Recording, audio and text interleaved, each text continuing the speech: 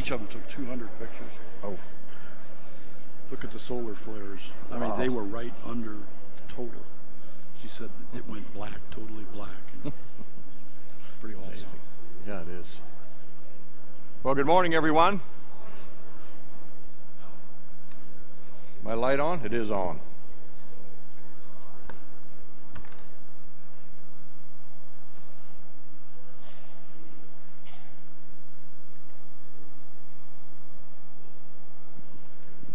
Last week I brought a message on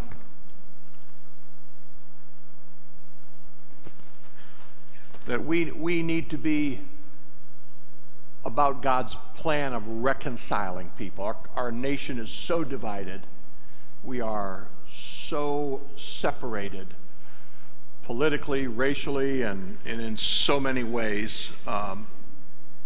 If you didn't happen to get the message or hear the message, I'd urge you to go online and check it out. But I mentioned then that there was a booklet that would be coming out, that it's here. I have it now. It's called Hard Conversations, Reflecting Jesus While Facing the Issues. And I want to recommend this to you. I want you to think about how do we do this? How do we talk to our friends and our neighbors, our relatives, or even on social media in such a way as that we are uniters rather than dividers? There's so much heat and light out there right now. There's not a lot of serenity, peace, coming together. How many of you know God is not a divider? God is a uniter. God is breaking down walls. He's not separating people. And we need to be about our Father's business. Now, obviously, we can hold opinions strongly. But like we said last time, opinions are like noses. Everybody's got one, right? What we need more than anything else is the Spirit of God, the kingdom of God.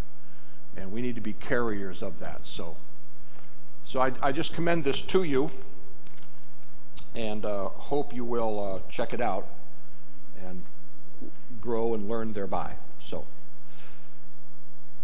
this morning we are continuing our series on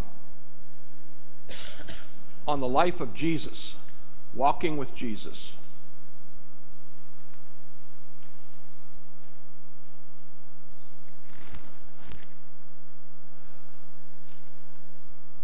How many of you know Jesus changes everything?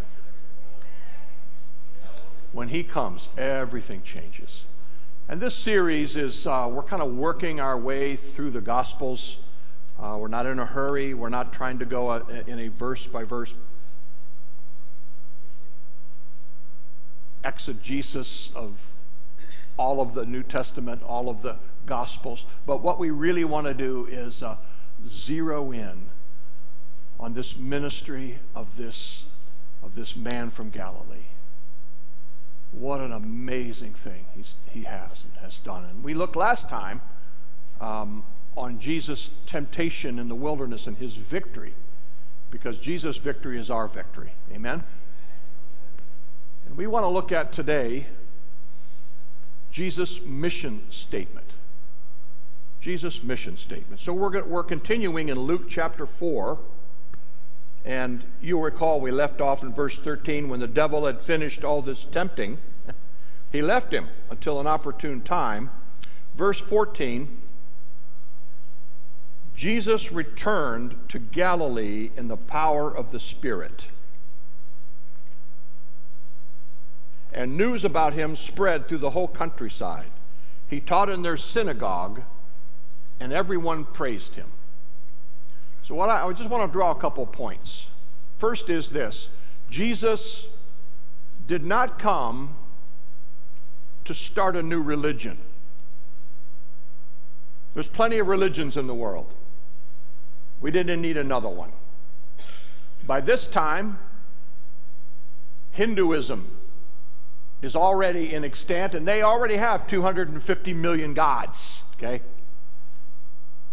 They don't need any more religion. But what Jesus did is he brought a new kingdom. And it's not really new. It is really the ancient, rightful kingdom of God come back to earth. Jesus is himself the king, and he has returned to the earth that he created. And when the time was right, he brings the kingdom of God. But more than that, he teaches it. And you will see as we go through this, the primary message of Jesus is the kingdom of God. Kingdom of God is like this. Kingdom of God is like a man who did this. A kingdom of God is like a woman who did this. Kingdom of God is like this. And he's teaching about the kingdom of God. And more than that, and finally, he is modeling what it is like to be a kingdom man or a kingdom woman, to be someone. It's important that you understand that there is this question: what did Jesus come to do? Why did Jesus come to earth? What was his purpose? What was his mission? What was he doing? And it's interesting, because if you read the creeds, like the Apostles' Creed and the Chalcedon Creed and the other creeds, it's fascinating. And creeds are these statements that the church fathers have issued explaining basically the Trinity. The creeds are essentially Trinity statements. And they, I believe in God the Father, maker of heaven and earth, and so forth. And then it talks about Jesus. It says, I believe in Jesus, born of the Virgin Mary, suffered under Pontius Pilate, crucified, dead, and buried, was raised on the third day. And all of the creeds tend to say that. They go right from born of the Virgin Mary, suffered under Pontius Pilate. Wait a second. You've just blown past 3.5 of the most important years of Jesus' life. There's no mention at all of his earthly ministry. So what did that mean? What was he doing? And as a result, I think to some extent the tendency is to skip that, to miss something. I think the church has largely overlooked or missed something here. Now, the Protestant church, the Reformers, focused on the finished work of Jesus on the cross, which is awesome. It's amazing. It's great. They focused on his finished work, his redemption, his justification, his atonement, if you will, dying on the cross, what he did for us on that cross, right? How amazing is that? He purchased us with his blood. He has made a way by where we can be reconciled to God. He has taken away our sins, and he has imputed to us his righteousness. There is a sacrificial atonement. There is a substitutionary atonement. Jesus becomes our substitute. God pours out on Jesus the wrath that should have come to us. And because of that, we become the righteousness of God in Christ. Hallelujah. We are justified. It is just as if I'd never sinned. We are forgiven, and we're given all these things in the atonement. We focus on that, and that's great. And most of the Pauline epistles tend to focus on what all that means and how does all of that work out. But the question is, what was Jesus doing before the cross? In that period of time before the cross, what's going on? That's what we want to look at, because there's something key here for us as well. Yes, he came to reconcile us to the Father. Yes, very true. And we are so thankful for his shed blood on the cross, for his resurrection, which changes everything. But while he was here on earth, what was he doing? What was the purpose of all of that? What are we to make of all that? Was he just down here doing a magic show? Was he just down here to show us and make us marvel at his spiritual power? No, there's much more to it than that. What he came to do is bring the kingdom of God to earth. To earth. And he's not only is he bringing this kingdom, he's teaching us all about it, what it means, how it works, how it operates, how it functions, what our relationship to each other would be like in this kingdom. And then he models what it means to be a man of the kingdom, a person of the kingdom. And so this is what we're looking at here. This is what Jesus is doing. His focus, Jesus' focus is not so much otherworldly. It is bringing the kingdom of God to this world. This is why he teaches us to pray every day. Thy kingdom come, thy will be done on earth as it is in heaven. Because Jesus is interested in bringing the kingdom of God to this earth. Now, an awful lot of the church is just interested in getting people out of here as fast as we can. I mean, we are very heavenly minded, and we're very, interested in getting saved and going to heaven. And thank God for heaven. Thank God for salvation. Thank God for all of the provisions that God has made for us. But Jesus is also stressing and teaching the kingdom of God here on earth. So this is part of what he is doing. Verse 14, Jesus returned to Galilee in the power of the Spirit, and news about him spread throughout the whole countryside. He taught in their synagogues, and everyone praised him. So Jesus is going around the countryside, and news about him is spreading. Verse 16, he went to Nazareth, where he had been brought up. And I guess the first point I want to make is Jesus relies on the Holy Spirit. Think about that for a minute. He is the second person of the Trinity. This is God the Son. But he is relying on the third person of the Trinity, the Holy Spirit. That's interesting, isn't it? So we have God the Son being filled with God the Spirit. How does that work? Well, when Jesus is here on earth, Philippians 2 talks about how when he came, he emptied himself. And Jesus takes on himself the form of a servant and becomes born like a human being, like we are. So what you're seeing is someone with two natures. Jesus is fully God, yes, but he's also fully human. And when he is born, he empties himself of the privileges of being God the Son, and he becomes a human being and lives like a human being, like you and me. And he is modeling for us what it would be like to live on the earth fully surrendered to the Holy Spirit. So basically what he is showing us is not what would it look like if God came to earth. He is demonstrating for us what would it look like if a human being fully surrendered to the Holy Spirit on this earth. And that changes everything. You see the difference? So Jesus relies on the Holy Spirit. Verse 16, he went to Nazareth where he had been brought up, and on the Sabbath day he went into the synagogue as was his custom. So from the outset of his ministry, and even before, Jesus is still continuing to go to the synagogue. And he is teaching in the synagogue. And he stood up to read. Verse 17, the scroll of the prophet Isaiah was handed to him, and unrolling it, he found the place where it is written. Verse 18, the Spirit of the Lord is upon me. He has anointed me to preach good news to the poor. He has sent me to recover freedom for the prisoners and recovery of sight for the blind, to release the oppressed, to proclaim the year of the Lord's favor. Of course, he is quoting right here Isaiah chapter 61, which is one of the most beautiful passages in all of the Bible.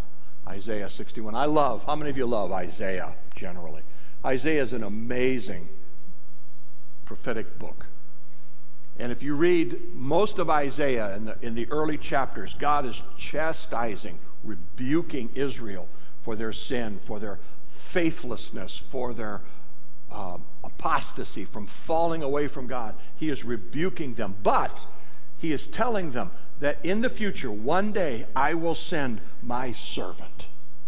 I will send my servant. He is predicting that there will come, all the way through Isaiah, there's this prediction, someone's coming. Someone's coming. And this someone will change everything. And you hear the reflections here and there in different places. And Isaiah 9, that unto us a child is born, unto us a son is given, and the government will be on his shoulders, and a virgin will conceive and bring forth a child, and his name will be called Wonderful. And so we hear these echoes of a future event. Somebody's coming, and he'll change everything, and it'll be magnificent. And then we get to Isaiah 53, and suddenly the mood changes. And now we have the suffering servant. In Isaiah 53, that he will take upon himself our sins. He was wounded for our transgressions. He was bruised for our iniquities. The chastisement of our sin was laid on him, and by his stripes we are healed. We see this suffering servant coming. And then finally, Isaiah 61. The Spirit of the Lord is upon me, because he has anointed me to preach good news. And Jesus stands up and he reads that. Spirit of the Lord. Can you imagine? Scroll is handed to him. Now here is the very one that was prophesied. He's coming, he's coming, he's coming. Here he is. He stands up in the synagogue. He takes the scroll, he unrolls it to Isaiah 61, and he reads this very portion of Scripture.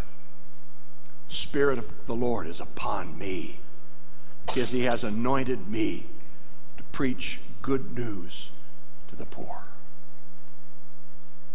Wow. Wouldn't you like to have been there that day? Wow.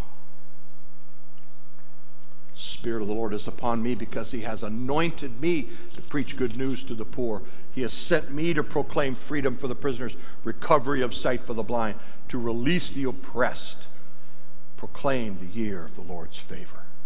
Wow. What good news. What good news. Now it's interesting. He says, he has sent me.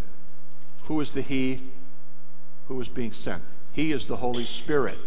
The Holy Spirit. In other words, the Trinity, the Father, Son, Holy Spirit. The Holy Spirit has anointed me, and he has sent me. To do what? To do what? Well, first of all, to preach good news to the poor. I love this. I love this. He didn't come to the high and mighty. You know, he didn't come to the kings and the nobles. He came to the poor. We hear echoes here of Matthew chapter 5, verse 3. Blessed are the poor in spirit, for theirs is the kingdom of heaven. And as you read down through these, you need to think about these things primarily as spiritual conditions, not just physical conditions. Yes, physical, but maybe first and primary, spiritual. When he says, blessed are the poor in spirit, what is he talking about? He's talking about we who have come to the place we realize that we are morally bankrupt before God. I've got nothing to commend me to God at all. Nothing in my hand I bring, only to your cross I cling. That's the poor in spirit. He said, blessed are the poor in spirit, for theirs is the kingdom of heaven.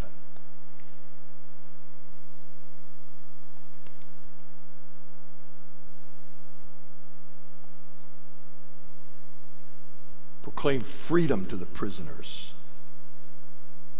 Freedom for the prisoners.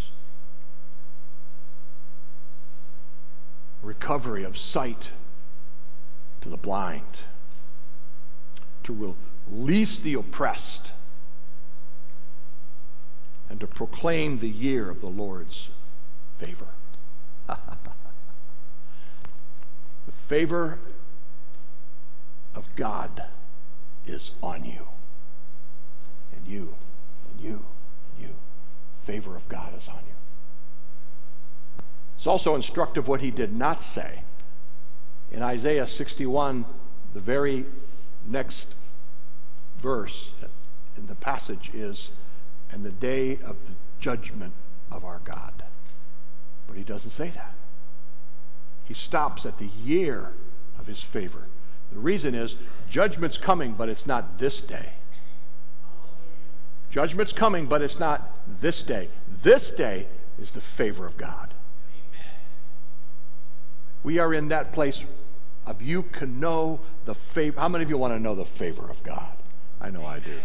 Hallelujah. Hallelujah. I love this idea. And notice how many times he's anointed to proclaim. He's anointed to speak. We think of the anointing.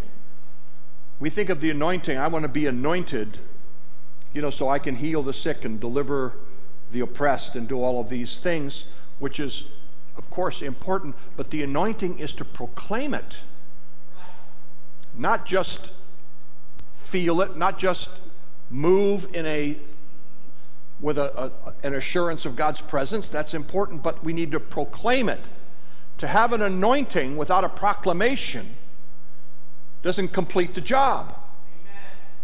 How many of you understand there's something about speaking, announcing, be healed, be restored. God loves you.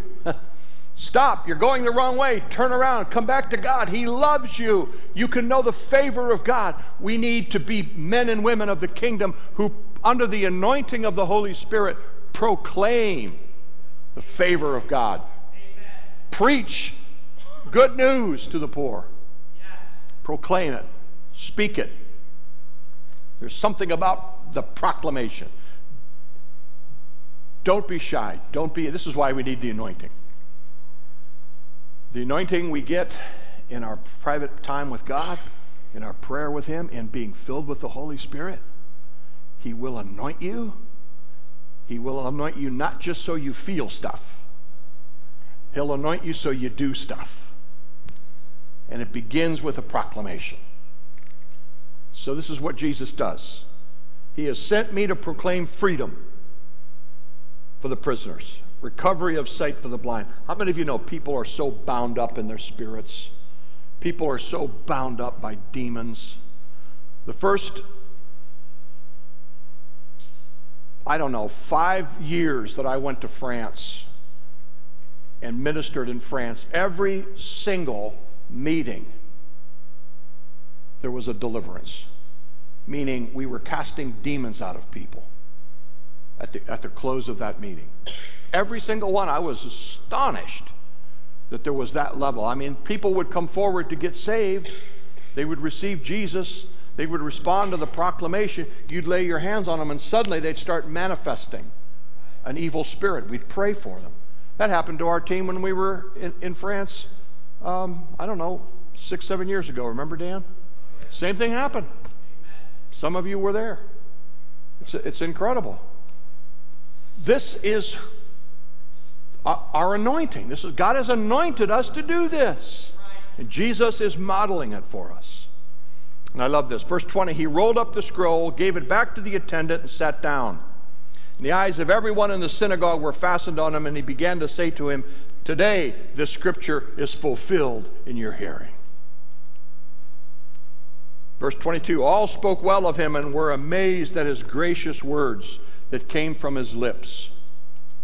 "Isn't this Joseph's son?" they asked. And Jesus said to them, "Surely you will quote this proverb to me, 'Physician, heal yourself. Do here in your hometown what we've heard you do in Capernaum.'" What I want to talk for just a few minutes is the difference between religion and relationship. So Jesus has been down in Galilee, Capernaum, and he has been ministering. He has been doing all of these things, and the reputation, the stories have trickled back to his hometown, Nazareth. So Jesus is in his hometown now, and he is speaking like this. He is announcing his ministry. And he says this in verse 24, I tell you the truth, no prophet is accepted in his hometown. I assure you there were many, many widows in Israel in Elijah's time when the sky was shut for 3.5 years. There was a severe famine throughout the land, yet Elijah was not sent to any of them, but to a widow in Zarephath in the region of Sidon. In other words, Elijah was sent to an outsider. There were many in Israel with leprosy at the time of Elisha, the prophet, yet not one of them was cleansed, only Naaman, the Syrian. In other words, another outsider. And all of the people, verse 28, in the synagogue were furious. This is his hometown. They are angry. They're furious when they heard this. They got up and drove him out of the town and took him to the brow of the hill on which the town was built in order to throw him down the cliff, but he walked right through the crowd and went on his way. Interesting. Then he went down to Capernaum, a town in Galilee, and on the Sabbath began to teach the people. They were amazed at his teaching because his message had authority. Now he's going to demonstrate. Listen. In the synagogue there was a man possessed by a demon, an evil spirit. He cried out at the top of his voice, "Ha! What do you want with us, Jesus of Nazareth? Have you come to destroy us? I know who you are, Holy One of God. Be quiet." Jesus said sternly, "Come out of him." Then the demon threw the man down before them all and came out without injuring him. And all the people were amazed and said to each other, "What is this teaching? With authority and power he gives orders to evil spirits, and they come out." And the news about him spread throughout the surrounding area. Okay, 2 more quick ones. 38, Jesus left the synagogue, went to the home of Simon. This is Peter. Now Simon's mother-in-law was suffering from a high fever, and they asked Jesus to help her, so he bent over her, rebuked the fever, and it left her. She got up at once and began to wait on them.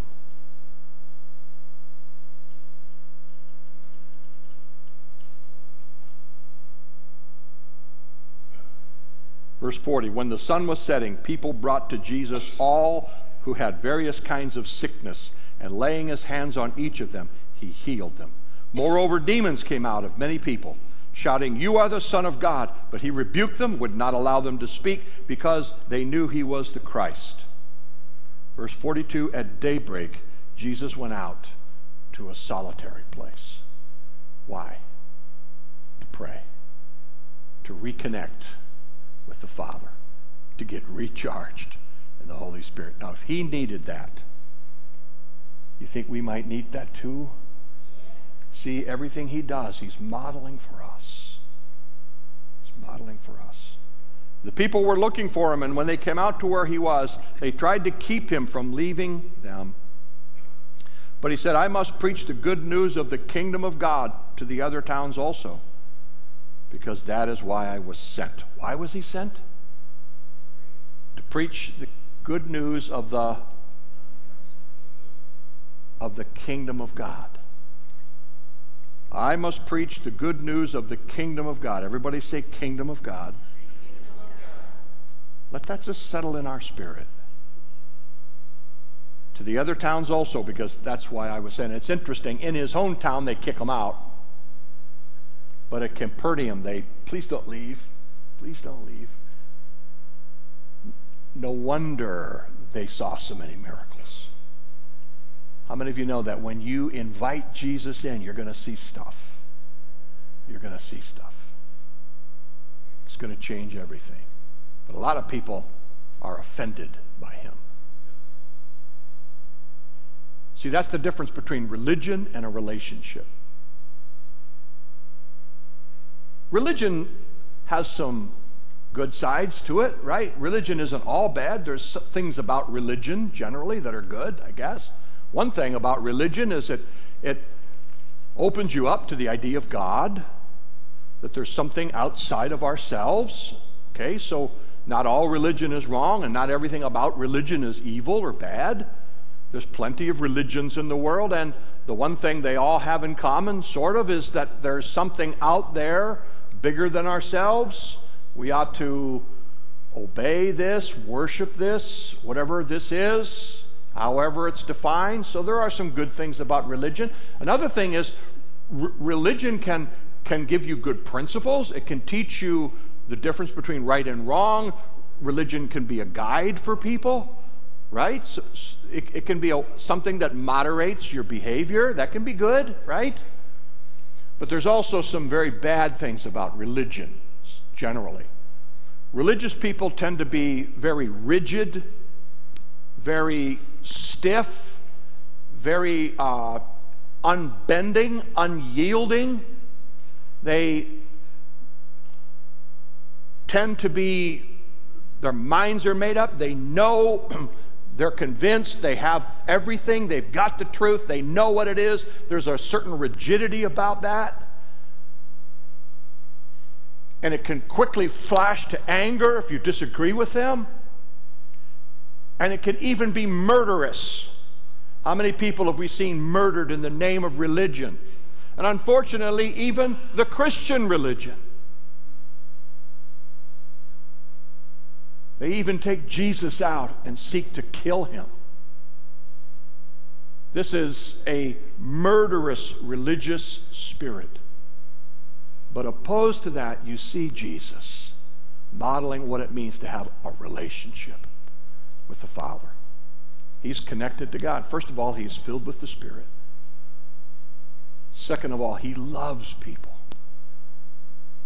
His heart beats with the heart of the Father towards these people. It's his joy, it's his delight, it's his passion, it's his mission to preach good news to the poor, to heal the brokenhearted, set at liberty the captive, to bring relief for those that are blind. This is the heart of God. This is the heart of Jesus. And if you're going to enter in to the kingdom of God, you may have to say goodbye to religion. You may have to let that go. You've got to choose. Do you want religion or do you want a relationship? A relationship's completely different. A relationship is ongoing. It's continual. It requires give and take. It requires a back and forth. It requires a receiving constant renewal, right? Religion's kind of one and done. Okay, I know it all now. I know everything. Now my job is to go out and kill all the infidels.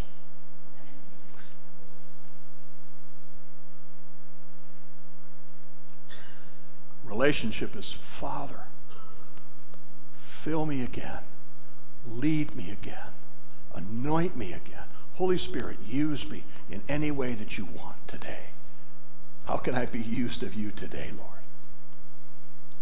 Lord, my heart beats with your heart for these people. Use me today. Come on, worship team.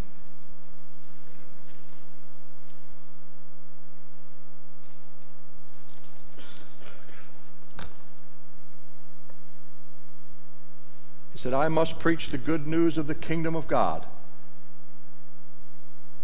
to the other towns also, because that is why I was sent. And this is what he is sending us to do as well. Don't settle for religion. Go for relationship.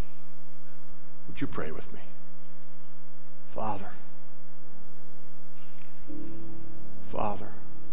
Abba, Papa, Daddy. Lord, we desire to stay and remain connected to you. Lord, we clearly see that, first of all, we are in need of all of these things. We are poor in spirit. We, Lord, are bound up by the enemy and need to be freed. Lord, we are spiritually blind and we need you to set us free. Deliver us, heal us, restore us. Lord, thank you for doing that. God, I pray that you would anoint us to proclaim the good news, the kingdom of God, everywhere we go. Thank you, Jesus, for modeling that for us. Thank you for sending us your Holy Spirit who fills us and anoints us so that we can do the same things, Lord, that you did. Touch this world. Bring others into a relationship with the Father. In Jesus' name, amen. Let's stand and worship God.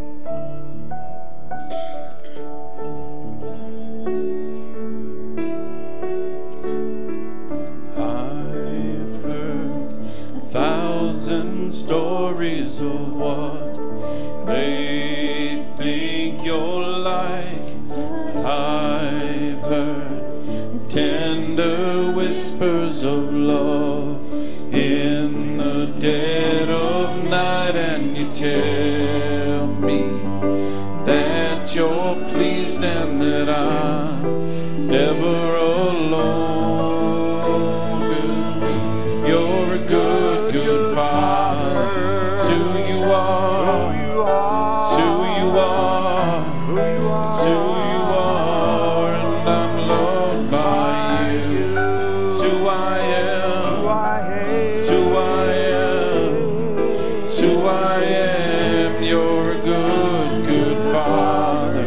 It's who you are. It's who you are. It's who you are, and I'm loved by you. It's who I am. It's who I am. It's who I am.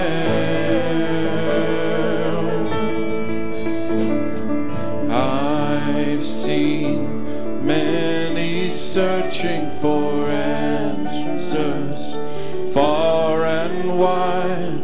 I know we're all searching for answers. Only you provide, because you just what we need before we say a word. You're a good, good Father. It's who you are.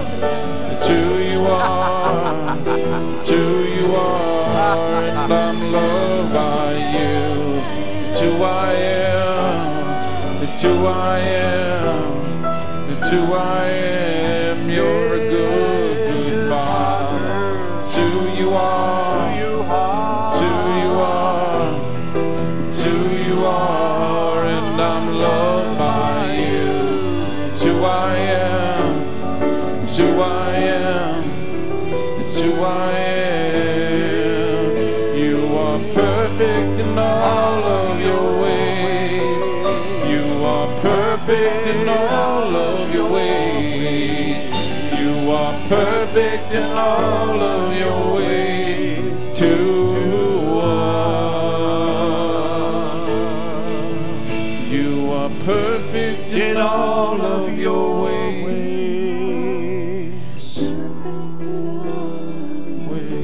Lord, you are perfect in all of your ways. Lord, we are perfect in exactly zero. But thank you, God, that you love us. That you love us anyway. Lord, you impute to us your righteousness that we did not earn. We thank you for it, God. We bless you, Lord. There's a prophetic word that's come. So I think somebody or more than one person has an issue with your nose, and I think God wants to heal it today. So come get prayer. Amen. Amen. Yeah, and if you have any of those other things we were talking about, you feel brokenhearted, you feel bound up in some way, we'd love to pray for you. We would love for God to just release you, restore you, renew you. Would you do me a favor? Would you just put your hands out like this? I'm going to pray the Holy Spirit fill you and anoint you now. Holy Spirit, come. Come, Holy Spirit. Fill your people, Lord. Anoint us, God. Lord, you're sending us out in this world. Scary out there. All kinds of stuff. But Lord, you are the conqueror. You are the king. Lord, we want to go in your spirit, filled with you, anointed by you, God, to proclaim you everywhere we go. Preach good news to the poor, bind up the brokenhearted, release the captives, recovery of sight for the blind, to proclaim the acceptable year of God's favor. God's favor. Lord, make us men and women of your kingdom, Father, in Jesus' name. Amen. God bless you. You're dismissed. Come on for prayer if you'd like, especially if you got nose stuff going on.